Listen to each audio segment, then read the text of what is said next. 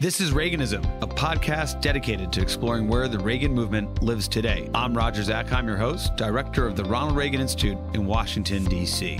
On this episode of Reaganism, Roger speaks with Professor Michael Boskin, Tully M. Friedman Professor of Economics, Senior Fellow, Hoover Institution, Stanford University, and former chairman of the President's Council of Economic Advisors. Roger and Professor Boskin discuss the ongoing battle over our country's debt limit and budgetary spending, and the downfall of Silicon Valley Bank and what it means for government regulators and consumers alike. Dr. Michael Boskin, welcome to Reaganism. My pleasure, Roger. Now, you are the T.M. Friedman Professor of Economics and a Senior Fellow at the Hoover Institution. Previously served as a 15th chair of the President's Council of Economic Advisors from 1989 to 1993 under George H.W. Bush, and really are a thought leader and expert in all things economic policy. So excited to have you here, Michael. Before we jump into the issues of the day, for our listeners and viewers out there, give us a quick snapshot of what it means to be the chair of the Council of Economic Advisors. It sounds like pretty important, and someone who's talking to the president a lot about the state of the national economy. Well, that's true. I mean, the influence of the chair of the President's Council of Economic Advisors, the whole council, including the members and staff, depends quite heavily on your relationship with the president, because the only formal obligation under the act that established the council is to produce the economic report of the president, which is done annually and expresses the president's point of view, the outlook of the administration on the economy, and then a variety of important aspects of that seem important to weigh in on. So that's the formal obligation, but the council is represented on all interagency task forces. We even sometimes are included in the national security materials, depending on what's being debated. And if you have a good relationship with the president, and you make sure that when you speak in these meetings, you're speaking consistently with the president's point of view, and you've explained these issues before you go off on your own, you can have a quite strong internal influence and be an important external advocate for the approach of the president. So there have been many that have been quite influential, others less so because they had less of a relationship, or they disagreed and stayed in their cave. So I think that's the main thing. It's really the way that you can get important economic input into decision-making without the particular biases of the department involved. Many of the departments in the federal government have good economists in them, the Treasury, OMB, et cetera, but they come with their particular outlook. And so it's another way to do that. And usually, of course, you do that by speaking up for good economics with the understanding that economics is only one input into the president's decision-making, even on economic matters. There may be important things that an economist wouldn't start out with, but come to understand the president has to balance other equities as well. All right. Certainly the political pieces, policy, other considerations. So this is, of course, a pretty turbulent period in our nation's economy. The news of the day, of course, is Silicon Valley Bank, which the federal government, the FDIC, had to take over recently because there was effectively a run on the bank. And if the White House had to watch this closely and over the recent days has been figuring out what role it should take, how involved should the various government agencies deal with this problem. Michael Boskin, give us your take on, first kind of just sketch out where you think we are with Silicon Valley Bank. It's unusual for a regional bank to have become a national story. It was the 17th largest bank in the country or something like that. And then maybe give us some insight in terms of how the policymakers and political folks inside of White House would be addressing this issue. Well, Roger, let me start with a couple of things, just the basics of Silicon Valley Bank for your listeners and viewers. First of all, it was a pretty large regional bank. It had a couple $100 billion of assets, but it had very concentrated business customers. It had lots of deposits from venture capital firms and the firms in their portfolios, the small startup firms. bank there, and it made lots of loans to them in the tech sector, a little bit in the healthcare sector. So it had very concentrated, easy, easy to look good during good times, but likely to flee more rapidly than retail depositors in their deposit base. And then it had very concentrated issues in their loans and in their investments. And then, of course, when they started losing money, for example, and then secondly, they mismatched their liabilities and their assets. They borrowed short term because money was very cheap for a very long time. Short term interest rates were very close to zero for most of the last 15 years. And then they went long, and they also invested long. For example, going into long term treasuries seemed very safe.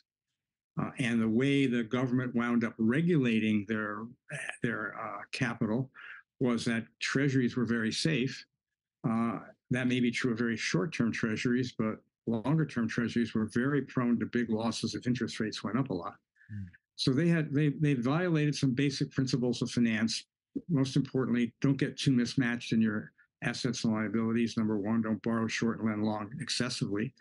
Number two, make sure you have some diversification. So undoubtedly, there's some other banks that's a problem with. I think the big banks are very well capitalized. They have much stricter regulation. It's a separate story about what's good and bad about that.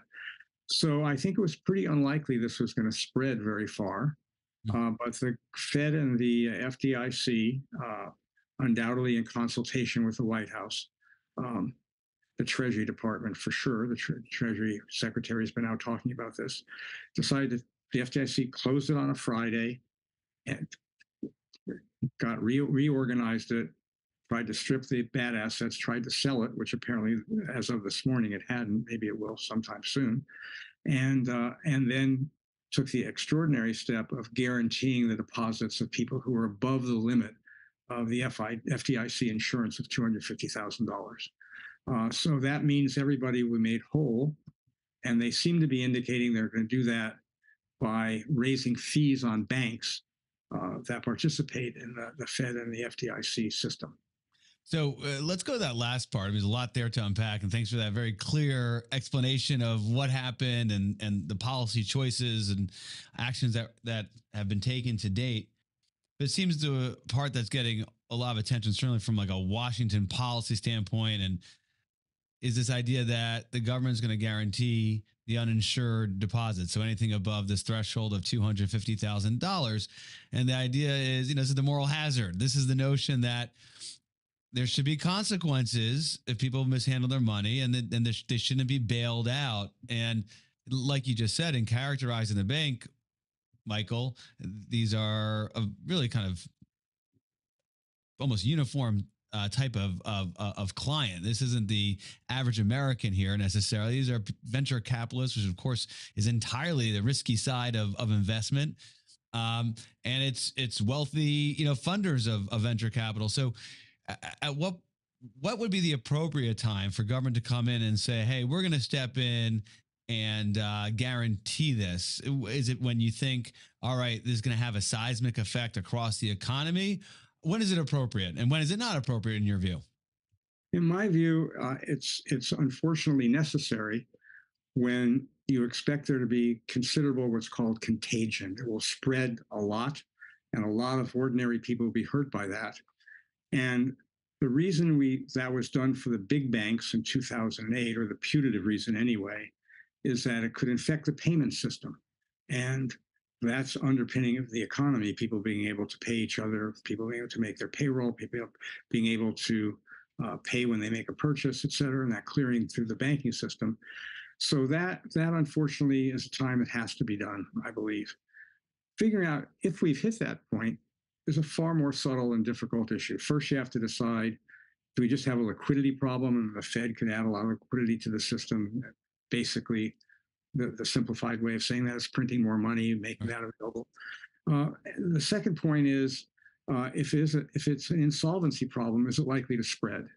And I think the odds of this spreading considerably were low, but I do think there are other banks that probably made these kinds of bets. And it's the inevitable result of very loose monetary policy and a very big expansion of government spending. Some of that, not all, but some of it, I think, was appropriate on humanitarian reasons during the COVID crisis. It was the government that shut the economy down. And so there's massive unemployment and so on. We have to figure out, by the way, a way to do that better if it ever happens again, because there's so much fraud. It was a big embarrassment. The government systems just weren't ready to handle anything like that and to ferret out fraud. That's still a problem.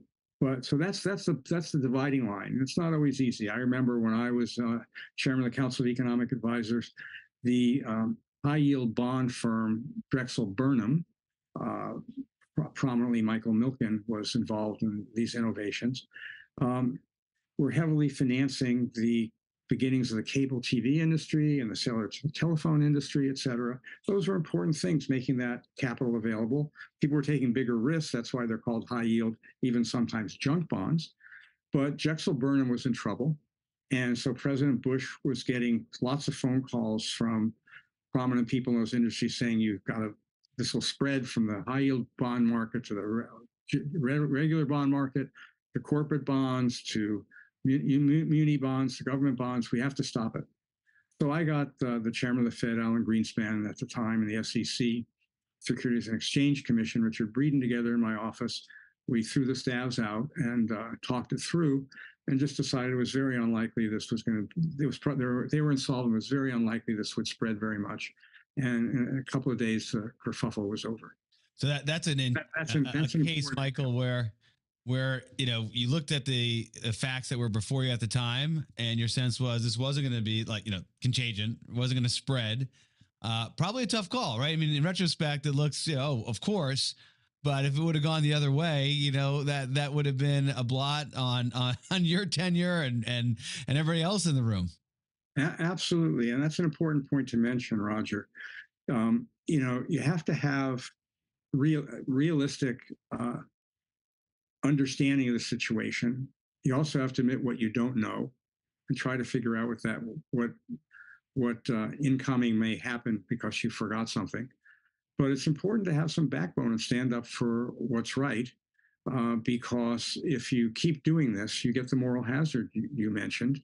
And every time an financial institution gets in trouble, there's going to be an expectation that it'll be bailed out. And that means they'll start taking lots more risk because they know they can count on being bailed out. So let's talk about that for a second, because we seem to be migrating from crisis to crisis, and the big movements in our economy are just that.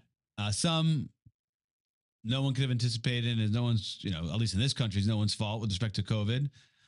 You could have argued, though, in 2008, and you can, the financial crisis was failure to regulate in the right way. But this moral hazard concern, right? This point, how do you respond to those who say, well, no, we just need government to regulate better, right? And so we're not going to have, the way we prevent people from taking unreasonable risk is because the regulators will hold them accountable. Why is that not a good response to kind of the bailout culture, concerns over the bailout culture we seem to find ourselves in? Well, if we could count on regulators to always do more or less what's right, not to have their own incentives, not to miss stuff. For example, Silicon Valley Bank is under the purview of the San Francisco Federal Reserve. And they apparently missed this. They could and should have been monitoring all of this risk. In 2008-9, it became pretty clear to me, having had to help clean up the savings and loan crisis when I was CA chair, they were having problems. And in fact, I told Secretary Paulson at a breakfast where we were kicking off corporate tax reform, and Marty Feldstein and I were the keynote speakers, that he should, he should talk to all of us who are involved in that, so we'd have some basis the next time this happened. And because we saw housing prices just soar through the roof, we saw people getting loans for mortgages that couldn't get approved for a car loan. That certainly was true in California. That something it was much worse than I anticipated, but I thought something would happen. And so we discussed that. I went down and talked to the Undersecretary for Domestic Finance, Bob Steele. So but they were busy running what they were doing now. And that's another problem is institutional memory may not stem back very far, at least among the people at the top making the decisions. So if you could count on them, that makes sense. But that's a real big stretch to say that you can count on the government doing the right thing. We're human beings, whether they're Democrats or Republicans, they have their own incentives, they have their own political constraints and political wishes. And, you know, at the time, things were even worse than they are with inflation now, but a time when inflation was sky high and we had very high unemployment. And President Reagan famously said, the 9 most worrisome words in English language were, "I'm from the government and I'm here to help." Right. So the government sometimes makes things worse. Sometimes it gives a very poor response to something. It's way too late, or it starts something and then we get mission creep and it blows way out of proportion. It's way too costly, wastes a lot of money, becomes very hard to shut down. So you have to balance those things, I think. And I think the people who always are saying, let's regulate more, have to understand a couple of things. First, that we have to understand why the existing regulations didn't work. They were put in presumably by people like them earlier.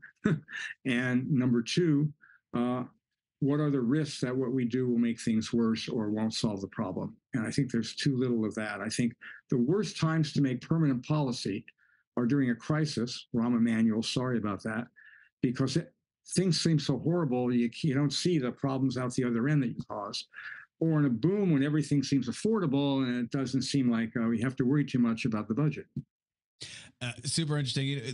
The piece about Silicon Valley Bank that you're addressing just a moment ago, and the San Francisco Fed really has the responsibility, and some are arguing, I don't profess to have the expertise to make this claim, but others are saying it, that they should have seen this coming and they had it within their regulatory authority to address this. So there's an argument here, I guess, to make that regulators have the authority and they missed it. So it's about people actually doing the job that they have, not about coming up with a new construct to prevent this thing from coming again or to excuse, a bailout. I think that's right. If we go back to 2008, the financial crisis, the New York Fed had oversight, but there were holes in it. For example, number one, we were in debates with foreign countries about how our regulation meshed with theirs, because our, especially investment banks, were global and were not very much regulated at the time, where our commercial banks were. They had a different system, and we had a fight over that. And so we had we allowed Lehman Brothers, Bear Stearns, to get huge leverage, way too much debt relative to their equity, 30 plus times. Right. It's ridiculous. So that was among the things that caused the contagion, made things worse. And when you get companies doing that are making money in the short term, it puts immense pressure on other competitors to keep up.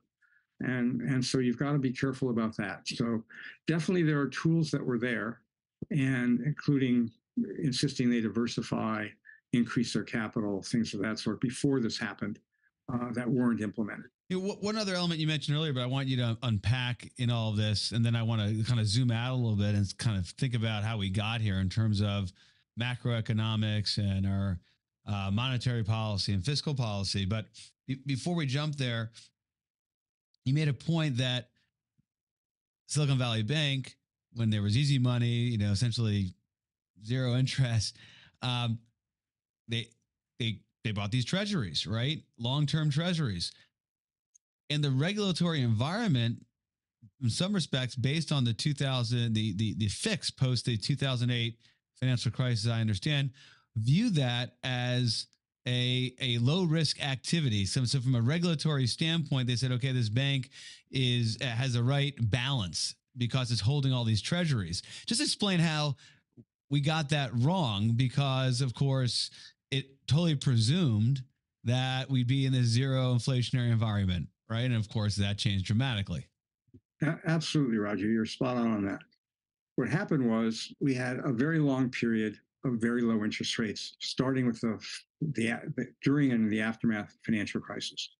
Then we had a small increase in interest rates and then went back down again during COVID.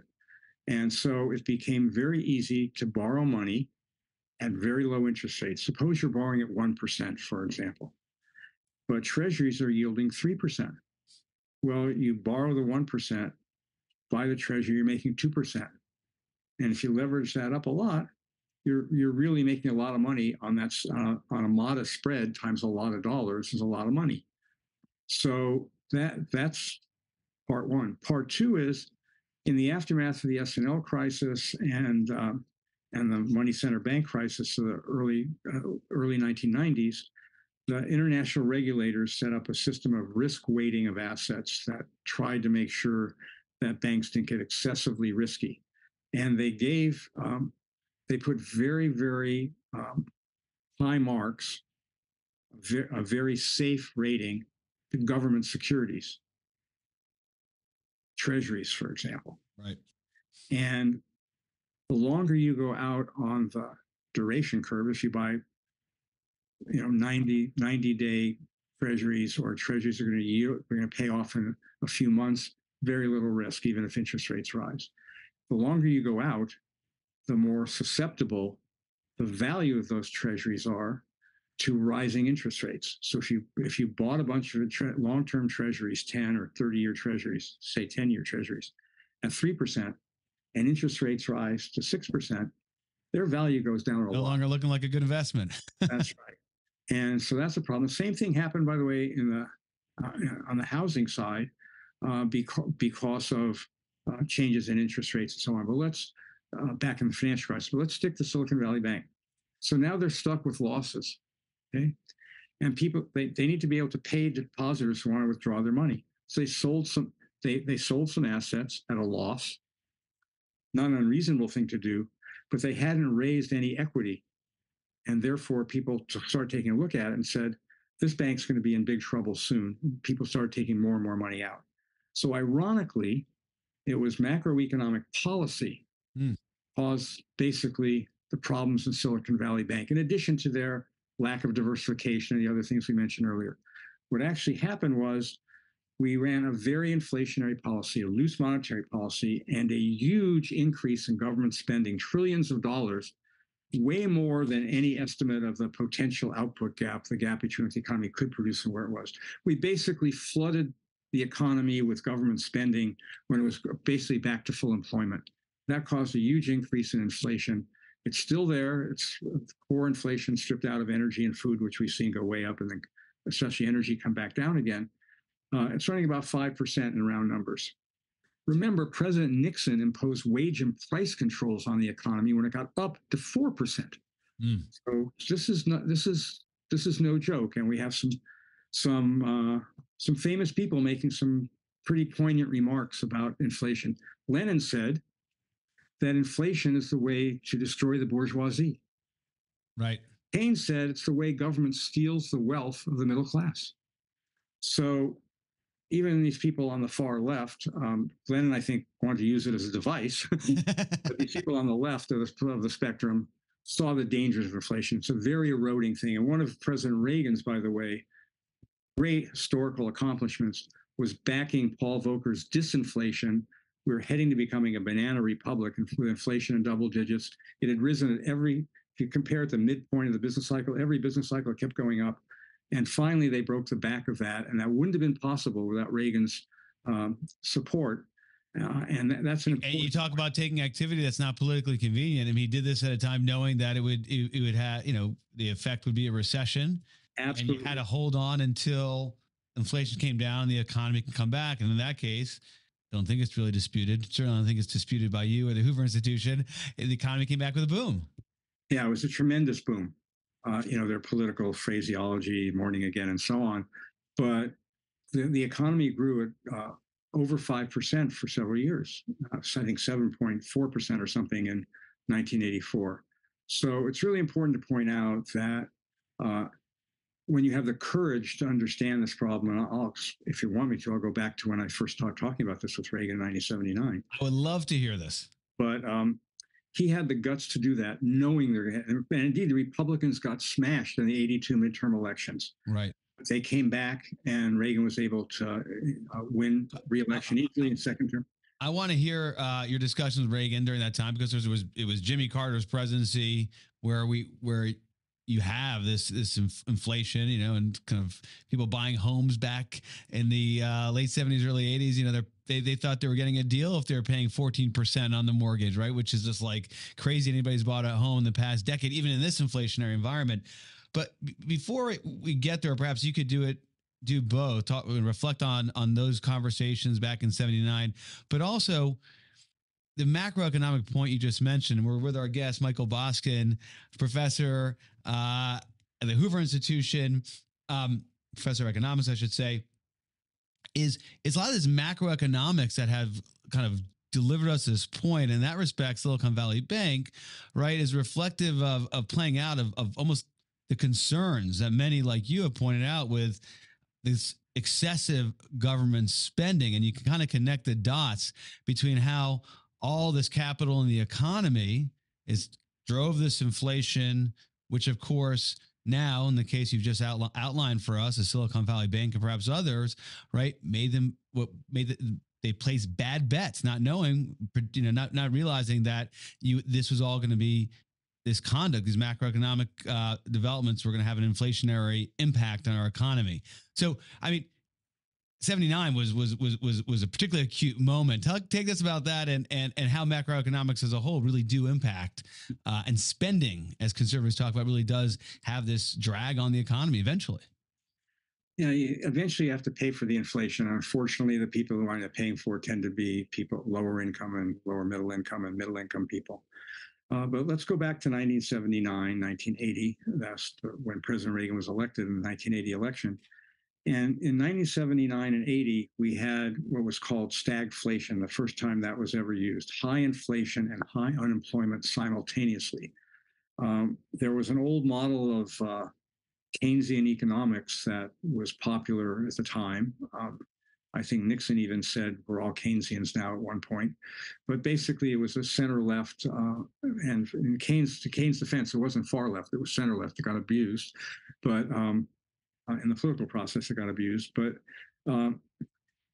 the argument was there was a stable trade-off between inflation and unemployment. Inflation got too high, you could cool it off with higher interest rates by the Fed and less expansive fiscal policy. And that might lead to some unemployment increase, and you could figure that out pretty quickly. That view had been intellectually demolished by Milton Friedman and Ned Phelps of Columbia, in saying that's really not the way the economy works, that you can't permanently reduce unemployment by running an inflationary economy. It'll keep going up. And that seemed to fit the facts of the 70s much better. But here we were with expansionary policies by Jimmy Carter. The Fed had, under Arthur Burns, had kept expanding the economy, the money supply, and drove inflation up. And so we had stagflation. People may remember, or your older brother or sister may remember, something called the misery index, the sum of the inflation and unemployment rates, which President Reagan, then candidate Reagan, used very effectively in the campaign. So we had this horrible inflation. I mean, we're talking about double-digit inflation, roughly double where it is now, okay? As bad as it is now. And we had spending that was not under control. Importantly, and this is another important achievement of President Reagan, the tax system wasn't indexed for inflation. So you may have a 10% inflation, and if your wages go up 5%, you go into a higher tax bracket on top of losing that 5%. So it was a pretty miserable time for many Americans. And then the argument was by the left that the government had to regulate things a lot more, that the way to stop this would be for the government to set an incomes policy and get labor unions and businesses together and agree about wages and prices. So a lot more economic planning, a lot more government involvement in the economy.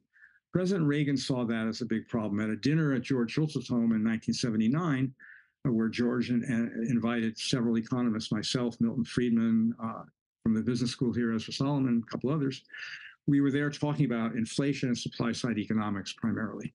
And Milton, of course, was in the vanguard against high inflation. And President Reagan totally agreed. He asked a few penetrating questions, how long would this take, and stuff like that. And then I got to push on supply-side economics, which I had something on the intellectual side to get going by my work in saving and investment. And he he shocked me, the sophisticated answer he gave, which was tax rates can get too high.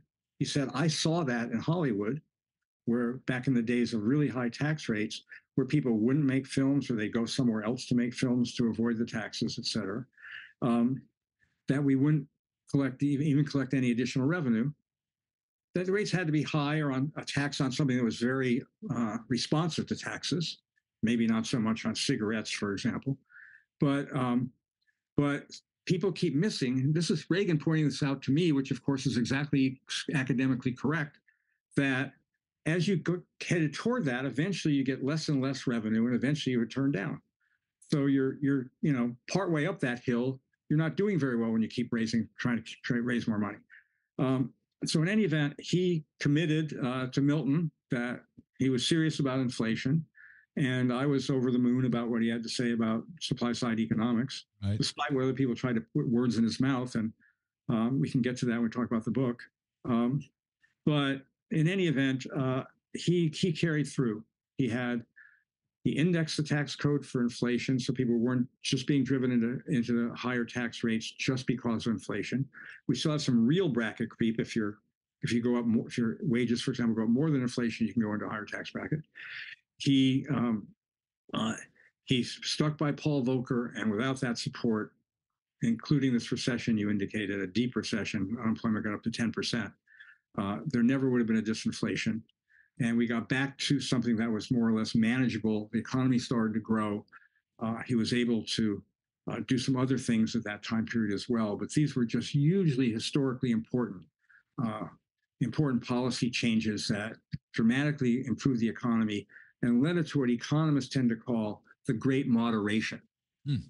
Quarter century where we had very few, very mild recessions and mostly strong, stable economy with relatively low inflation, only rarely a modest increase in unemployment. So I would had that balance, from the mid 80s going through, Yeah, we've had ups and downs since then, and we've kind of slid a little bit too far away from what he did, but there's still a strong influence. Tax rates would be a lot higher now if it wasn't for him, for example. And now we're dealing with inflation again, and I think the lessons we learned earlier still hold today.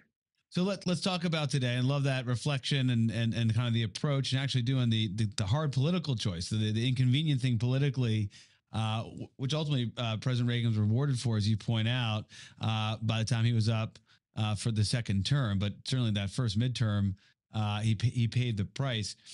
But today we're having this Silicon Valley Bank, fail, the run on the bank. We're going to see what this quote unquote bailout looks like this time. Of course, the macroeconomic picture, you have the Biden administration released last week as top line budget spending going up there, particularly on the domestic side, significantly for many government agencies. And then, of course, we'll have a debt ceiling crisis in the not too distant future. The Treasury Department is doing all its special maneuvers to delay it as long as possible. And we have a Republican House of Representatives with a Republican Speaker of the House focused on reducing spending, with the Senate Democratic controlled is not. And the president, of course, his budget is what the Senate will want to support. Michael Boskin, tell us how this is going to figure into the inflationary environment you were just speaking about. And of course, this is the most immediate crisis with the Silicon Valley Bank.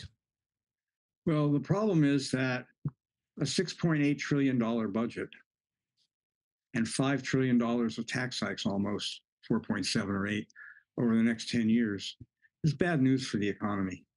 It's really bad news. And these taxes are all on capital formation, not all, but heavily, raising the top tax rate, which, by the way, is raising the top tax rate on successful small businesses, which pay taxes on the same 1040 form you and I use, Roger, and doubling the capital gains tax.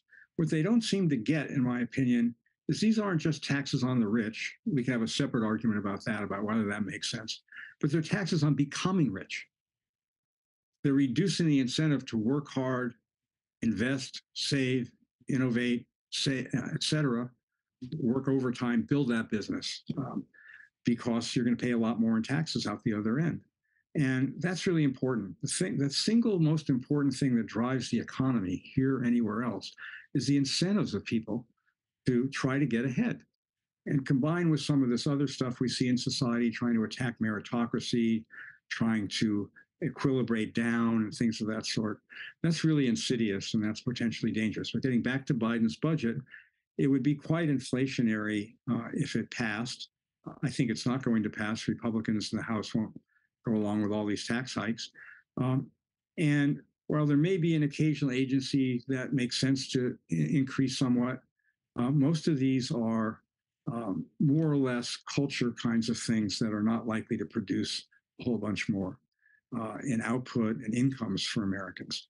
So that's the big problem, and it'll make it harder to keep inflation under control, either if there is a lot more spending than is currently anticipated, that should be scaled back slowly over time, but also if it's even anticipated, that could spook financial markets at some point. So I think people have described the Biden budget as dead on arrival. Let's hope so. But eventually it's going to have to be a negotiation. Or we'll have what are called continuing resolutions. They won't pass 12 appropriations bills, or most of them.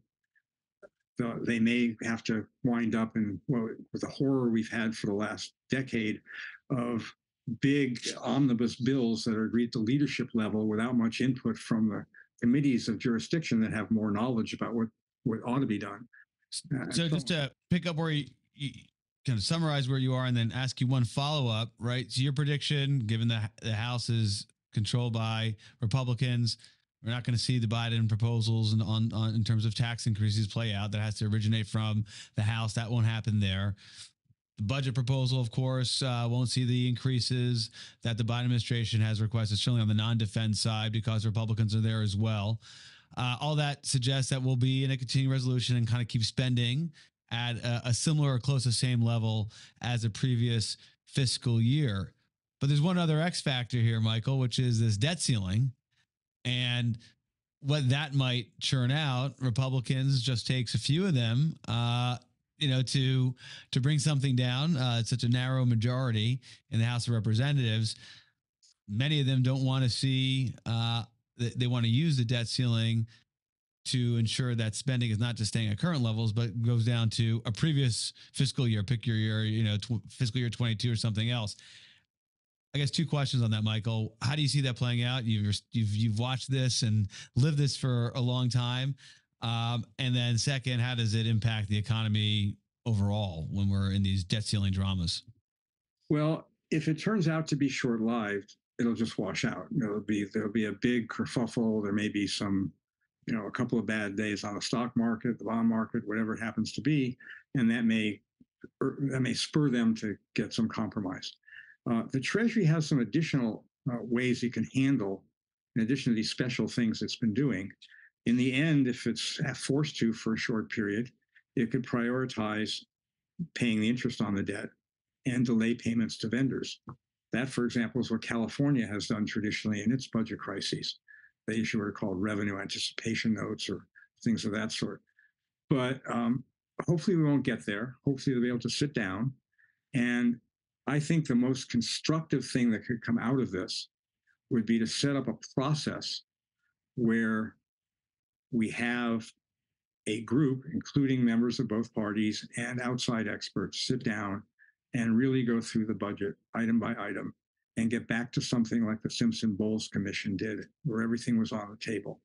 And a commitment to that process would maybe allow them to at least temporarily raise the debt ceiling and see what was come up with, and whether something sensible could show up that could get a majority through. That might not work. Simpson-Bowles had some pretty good recommendations: lower, flatter tax rates on a broader base, starting to slow the growth of entitlement spending, a few other things of that sort. But President Obama yanked the rug on it. He appointed them, and then he yanked the rug on it. He said no thank you on that one. Yeah, that same thing could happen again. I understand, and I have some sympathy with spending being so much out of control, some sympathy for trying to use the debt ceiling to force something. That's what I was going to ask you. I mean, this is kind of full faith and credit clause, is kind of at risk here, and institutionalists and conservatives in the true meaning of the world don't want to see us walking away from that. On the other hand, Absolutely. it's like the only forcing function people can point to in this era, this moment of divided government, to try to get a concession. And maybe just before we get to our lightning round and conclude our conversation, Michael, in the context of using the debt ceiling to drive some sort of negotiation like this, and this kind of high stakes kind of game of chicken between political parties over our spending, you're someone who also advocates looking at entitlement spending, which of course is the true driver in terms of government spending and growth in government spending, that and these kind of emergency spending measures we've seen in the recent past. Absolutely. Virtually all of the growth in government debt will be due to the growth of entitlement spending, Social Security and Medicare. Some of that makes sense, but there are ways to perhaps reform those programs gradually, not affecting people who are retired or soon to retire, over time, so that it gradually is implemented, phased in. We did that in 1983. Remember the Social Security amendments, which, for example, raised the retirement age, but it didn't start for 20 years or so. And then for one period, it raised it 2 months a year for 6 years. So brothers or sisters wouldn't wind up being different, treated differently. And then had a pause, and then again. So this was in the distant future. It was a really good reform. There's the problems in Social Security's long-run finances would be much greater had we not done that. But life expectancy has continued to go up. Yeah, I was going to say that it's like it's the most obvious piece. I mean, the life expectancy alone has changed so dramatically. The whole Social Security construct should adjust to it. No, I mean, absolutely. Well, these programs were enacted under different economic and demographic conditions, and there certainly are ways to do this that could be done with very little pain and none to people who are already retired or soon to retire.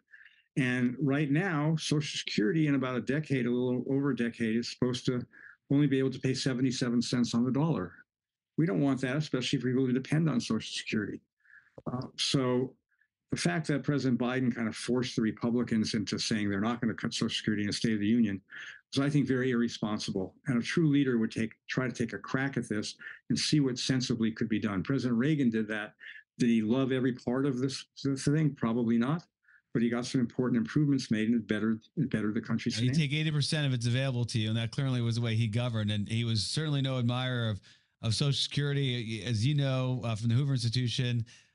Scholars there, Marty Anderson, and Lisa Anderson, along with Caron Skinner, put together Reagan in his own hand, pulling up the old radio addresses. I mentioned that because I was listening to one from 1978 when Reagan was telling his listeners, or reading to his listeners, the original Social Security Act and how it was supposed to work. And between, I think, 1933 and 1934, when it started, to 1978 during that recording, he was pointing out how dramatically it expanded and what a poor financial situation it was in. And he had been called out, I think, Mike, you probably remember this, in 1976 for saying it was going to be trillions of dollars, behind.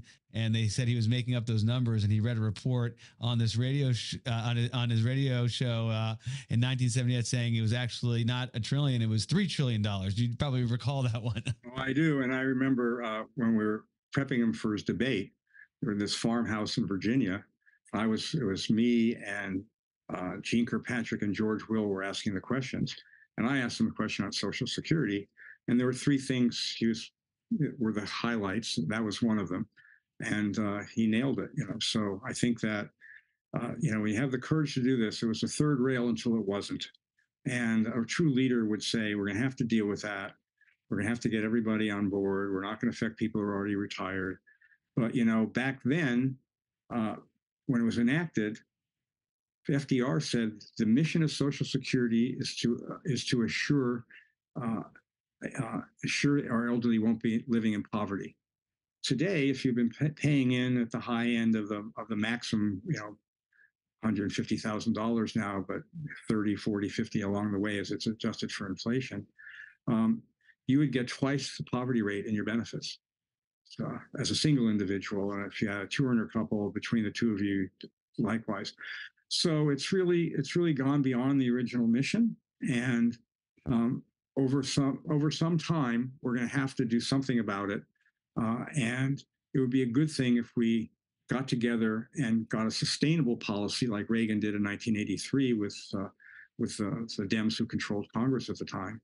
And that would wind up inuring to the benefit of the whole country without harming the elderly. Could you imagine a time you had a leader get up in the State of the Union and you have members on both sides of the aisles applaud a common sense reform that would put us in a make a rich country, making sure that will remain rich for years to come by doing the sensible thing like this?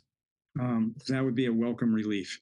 Let me also say a big problem with the continuing resolution part is with inflation, the Biden budget or last year is going to really hit the defense budget. And while there are some savings we need to do in defense, we need a larger defense budget. We need a better defense.